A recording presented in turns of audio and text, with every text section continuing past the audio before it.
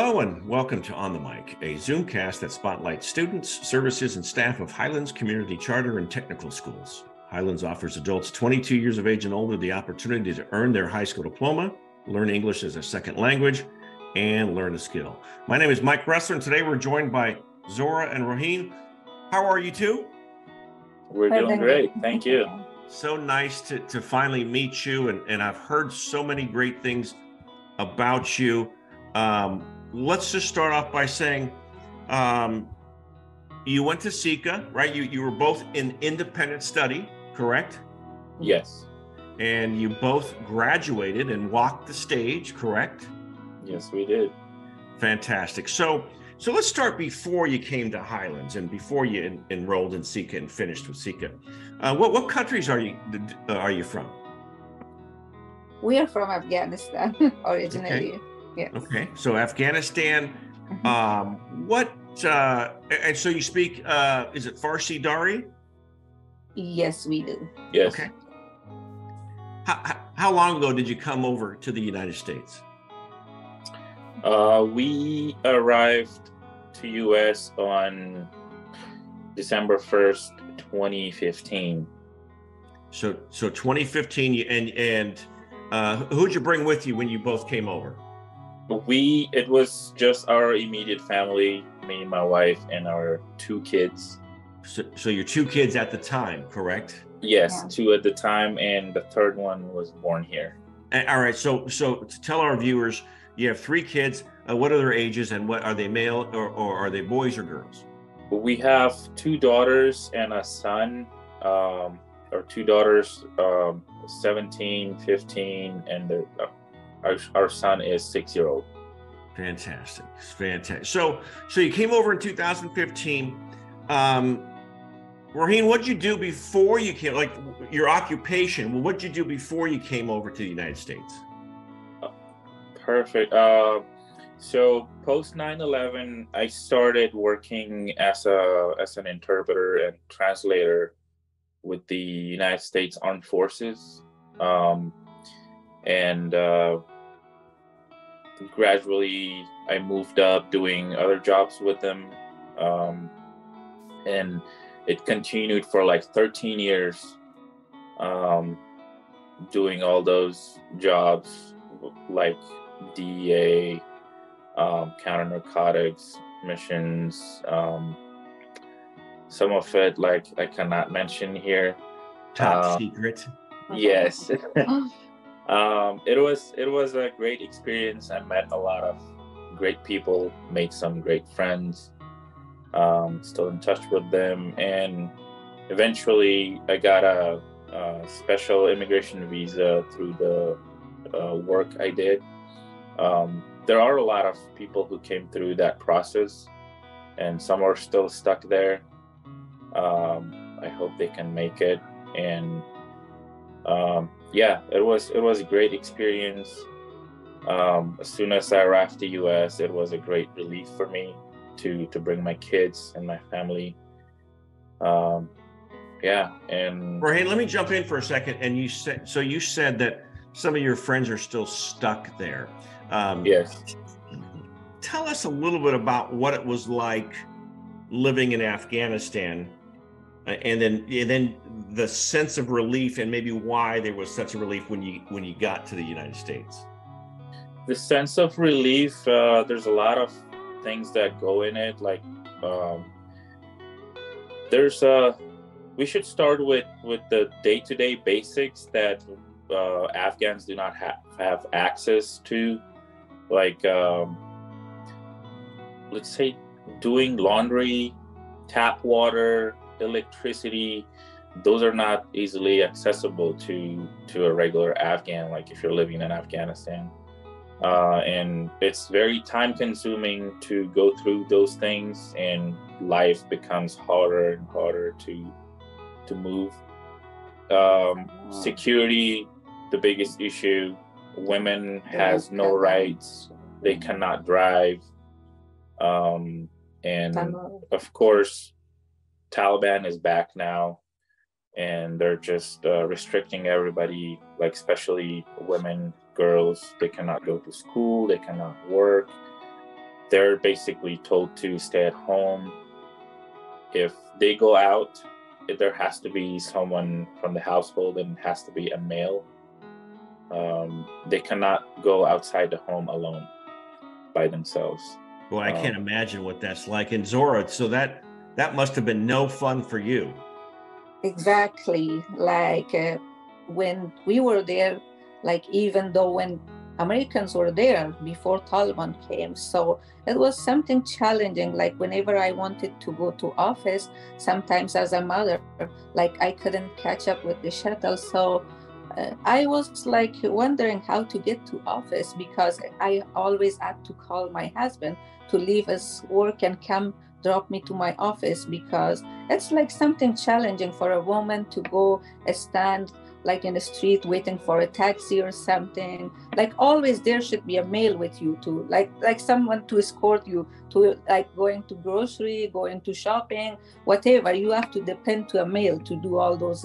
And driving, like I used to do back, like it's not common for a woman to drive in Afghanistan, but I used to do for a little bit while, because for daily tasks, like I couldn't like depend on him for everything. So sometimes, but I did for a little bit while, but it was like really like something really challenging. You can't do that. Then like I see the things that it's not something easier to do that. So I left it back here. Like, see, I can go daily basis for my grocery shopping. Zohra, I was just going to ask you. So knowing what you had to go through in Afghanistan, now it's a complete reversal of that, and you can get in your car and go anywhere you want.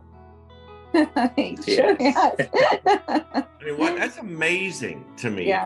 And it's so great that thank you for explaining that, because it's, I don't think some of us understand just how. And as a mother, like whenever I used to see my daughters, so when we came, they were younger, and when I was thinking about their future, like once they grow up, so how could they manage living here? Like even till school, if they wanted to go to school, there had to be somebody like male to like take them to school and drop them back home. But now my daughters, like whenever I explain them about the situation there, or whenever they ask me if they want to go visit their grandparents there, and whenever I explain them, like at your age, if you want to go there, what challenges you have to face, and they even can't imagine, and they were like, Mom, how did you guys manage to live there? And it wasn't easy. Let me just say, so you came over to the United States and you found Highlands. How did you find out about Highlands? Okay, so my plan A, as soon as we got to the United States, was to go and join the U.S. Army Special Forces.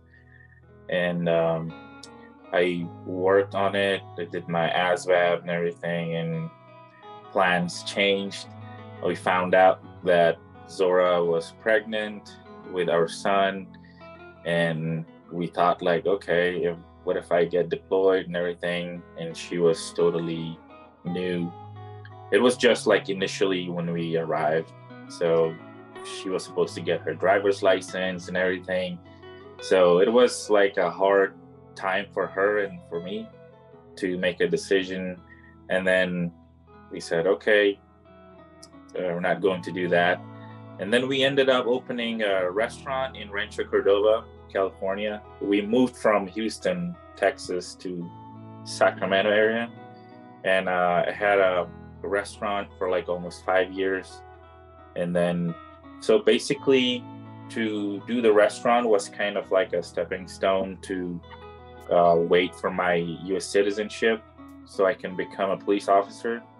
Because to become a police officer, you have to be a U.S. citizen. Of course. And so let me jump in again, Roheen. And so, are you now a U.S. citizen? Yes. So as soon as, thank you. As soon as so then COVID hit. I'm just gonna go quick through the journey. The COVID hit, and I couldn't just drain all my savings, for the restaurant. And it was right with the time, like it was time for my citizenship and her. I was like, okay, it's time. I'm gonna close the business, gonna get the citizenship, apply with the SAC sheriffs, and I applied. They went through my application. Everything was good until they came back to me like, oh, you need to have a high school diploma or GED or whatever from here, from America. And I was like, I did high school like 20 years ago. Please don't make me do that. But based on the California Post requirement, it is a actual requirement, so that you have to have it.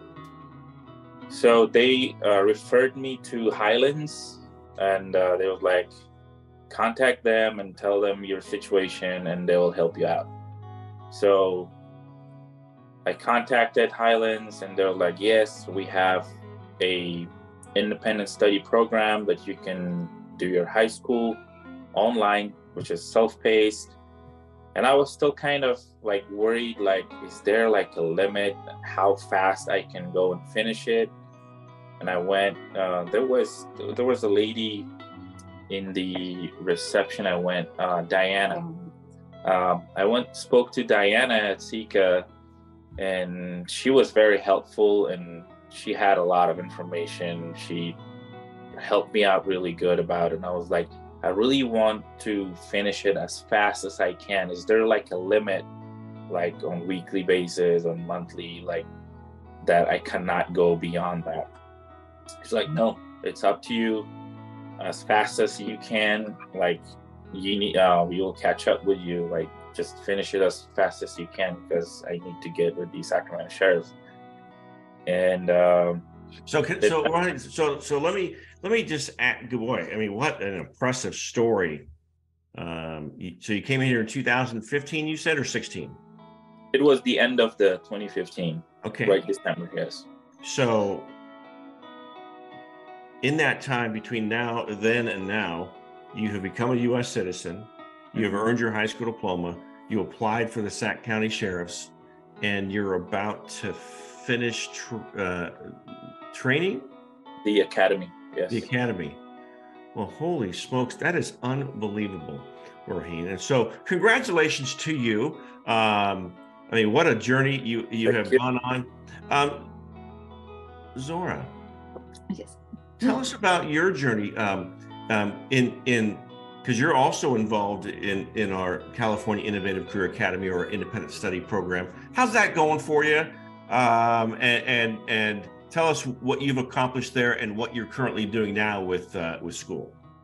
Well, like before coming here, as soon as I knew that we are leaving to United States, I had so many plans on my head. When I arrived there, I'm going to do this and that.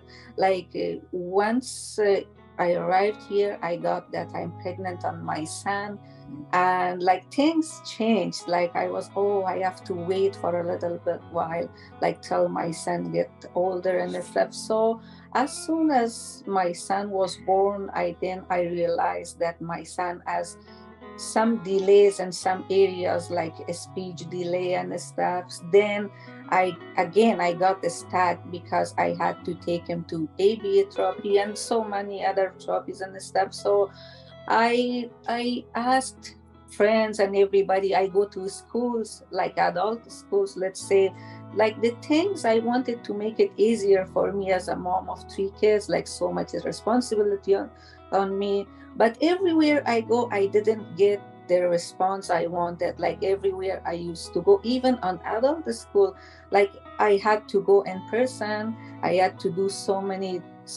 spend so much time there and stuff. And I wasn't at that point to do all those things. But finally, when I got it through my husband, that I see how Sika is working really good, especially for somebody like me. And I was like, yeah, this is the place I want to do my high school diploma. And once he was done with that, I started doing mine. And let me mention my teacher's name, Jimmy Myers. She is fantastic. before starting the school, I asked her, I told her my whole situation. And I was like, I want to start the school to get my high school diploma, but still I am confused whether I can do this or not because I have these responsibilities. And she is really helpful. She is like, I can't say words, like more words to explain how kind she is. And my counselor, Claudia Pisano, she is, Sure. they are fantastic. Yeah, they really helped me. And Sika, like, it's really good. Yeah, I can. Well, hey, Roheen, let me just say, you're going to be a Sacramento County sheriff, which is going to be a tough job. But boy, nothing compares to be a mom of three, does it, Zohra? That's true. That is true. I mean, my kids, my two daughters, and Zohra. Since I started academy, like, I have to wake up like at 4 o'clock in the morning to get ready, and then be in the academy 6 o'clock, 6:30 some days. She wakes up at the same time to do some of the stuff like I need to get ready. So it's not just me graduating from the academy. Like, have done a lot of things to just, it was not possible just without Zohra and my other two daughters. They were just helping me hand in hand, like, to just go within the academy. It was a tough journey. It's definitely a family affair, isn't it? Yes. To do that. And so Zohra, you have graduated. You've earned your high school diploma from Sika, from Highland. I did. And what are you doing now with Asher College? Like, before graduating, before like it comes at the point to get my high school diploma, I talked to my teacher Jimmy Myers and like my counselor Claudia Pisano. I talked to them and I asked them, what about if I want to continue like going to college or something? Like, I just wanted to ask, and I even didn't want it, like expecting to have like something, a program like that to like join in college. And Claudia, like, she sent me so many resources, like there are these resources if you want to continue with her. And I was like surprised. I said, let's join, let's try. And now I am going to Asher College. I am doing like business essentials with them. And also right now, like sometimes I'm coming at the point like my kids get sick or what, something happens that I don't think, sometimes I'm coming at the point to give up. But then my teacher, like Jimmy Myers, I mentioned, and my counselor, they're amazing. They are always encouraging me. They are like, even they give me some time and they're asking me, you can take your time. We can understand you have responsibilities.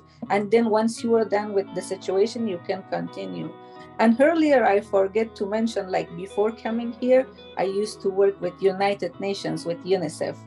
And I worked there, let's say, for 9 years or something. And then one of my other dreams was to work with US Embassy in Afghanistan. So I did both, like before getting here, before coming here, I worked with US Embassy. And earlier I mentioned, before coming here, I had so much like dreams. I'm going to do this and that.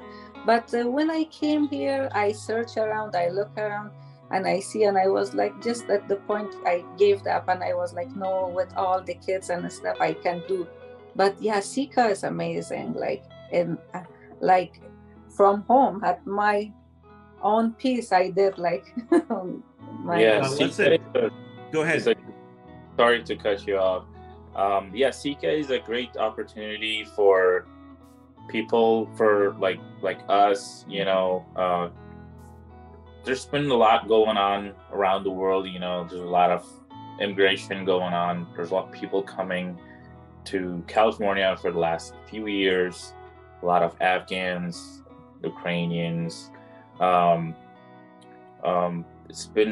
It's a great opportunity for people like that, like to take this advantage and move on as quick as possible, because yeah, I know Highlands also offers like other high school programs, like in person, that they can go and continue education.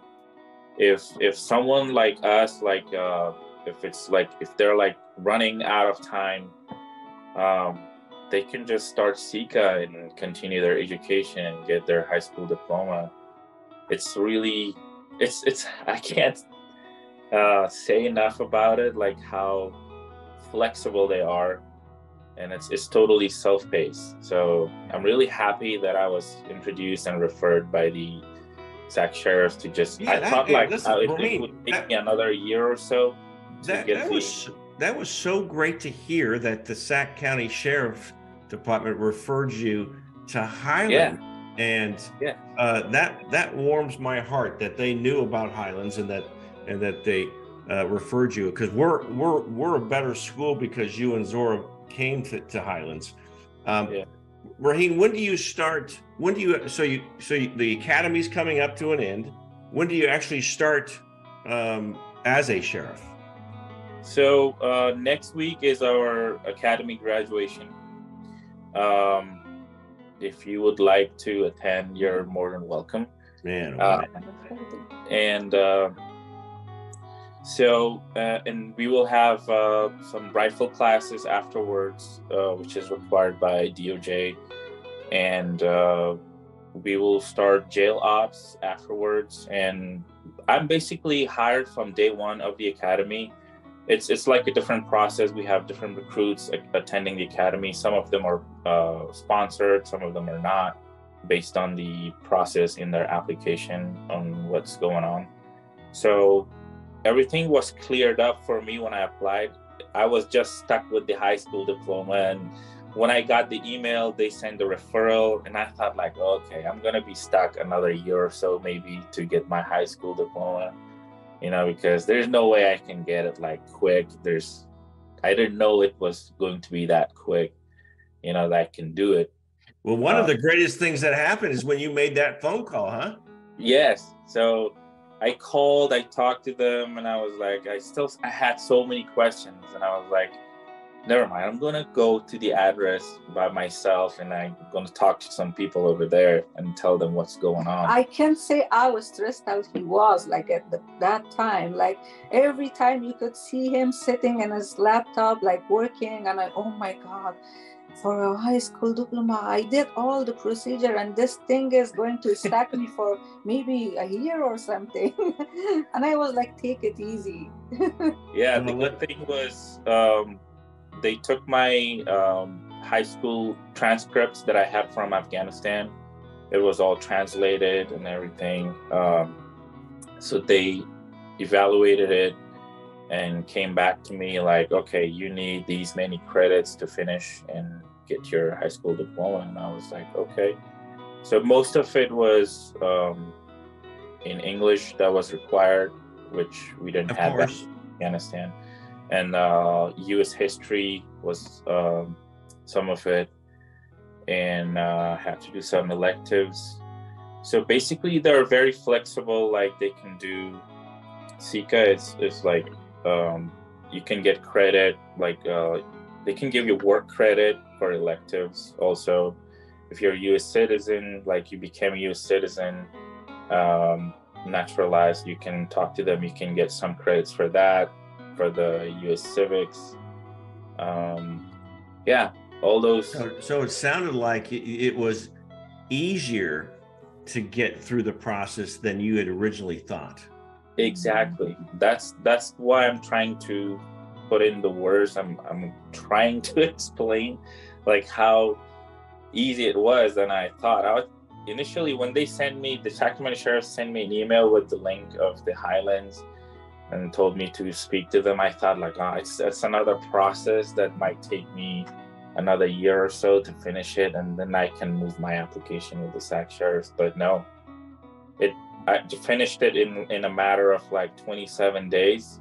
Of course, I was awake like every night until 3-4 o'clock in the morning to finish and get all the credits done, because that's what I wanted to do, and I did it. Well, listen. And now we are the ones, like we recommend everybody we know, we recommend SICA. Like my brother, while I was doing my high school diploma with Sika. I recommend my brother at the same time. So we both graduated at the same day. And once we were done, like Roheen recommended his brother, and now he's doing with the Sika. Well, listen, it is, first of all, let me just say it's been an unbelievable pleasure to meet you both. And it's been an honor to hear your story from coming over from Afghanistan to the Sheriff's Department to Asher College, to both being high school graduates here in the United States. It sounds like you're well on your way to really enjoying life. Yeah, I mean, I would say the same. It's been an honor. Like, I was really happy, and I can't express like how happy I was when I got into Sika program, and I was like, it was kind of making me think I'm much more closer to what my dream was to do than initially what I thought of. Yeah, it was like in every single staff I met at Sika or Highlands, they held some gatherings throughout the program, and every time I went there and I spoke to them, the staff is really awesome. They have a lot of information. I know there's some people who are like, they don't know their Sika exists, like Highlands, it exists there. And every person I talk to, as soon as I find out like they're stuck in something similar to this, I was like, do this, do Sika, go to Highlands and get your diploma or degree, whatever you need to do. Just speak to them. They might have something for you. I have a recruit friend who is in the academy with me, who's supposed to finish his high school, and he is with Sika.